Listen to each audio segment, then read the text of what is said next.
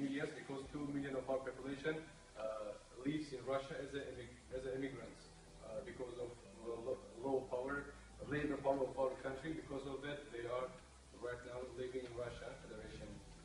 So the capital is Dushanbe. As you see here, Dushanbe. These are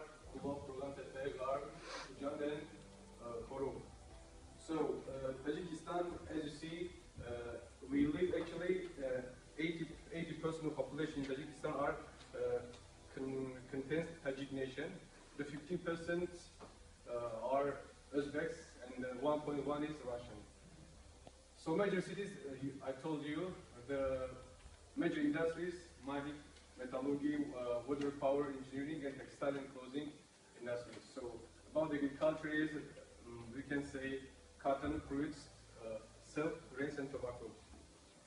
So let's talk first about agriculture of Tajikistan.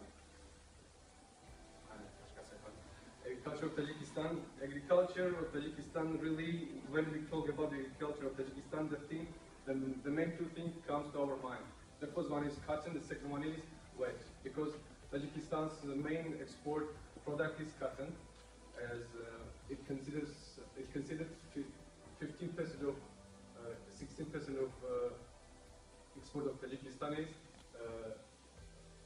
cotton. So if you take it totally, it will be 7%.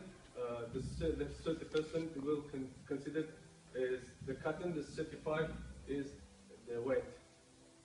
So after that, the second big export is aluminium. So we're going to talk it in our next part of our presentation. So why I put these pictures here? Because as you see, these parts are the main places for growing cotton, because it has the warm climate.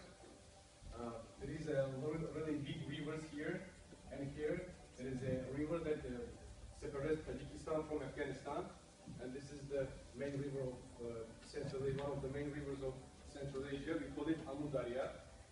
So this picture describes the preparation of cotton before going to factories. This one is wheat. Wheat is one of the most exporting products in Tajikistan. This is the cultural bread that prepared from the wheat. And it's very famous in Central Asia. When you visit Tajikistan, you will actually see this kind of foods, this kind of breads.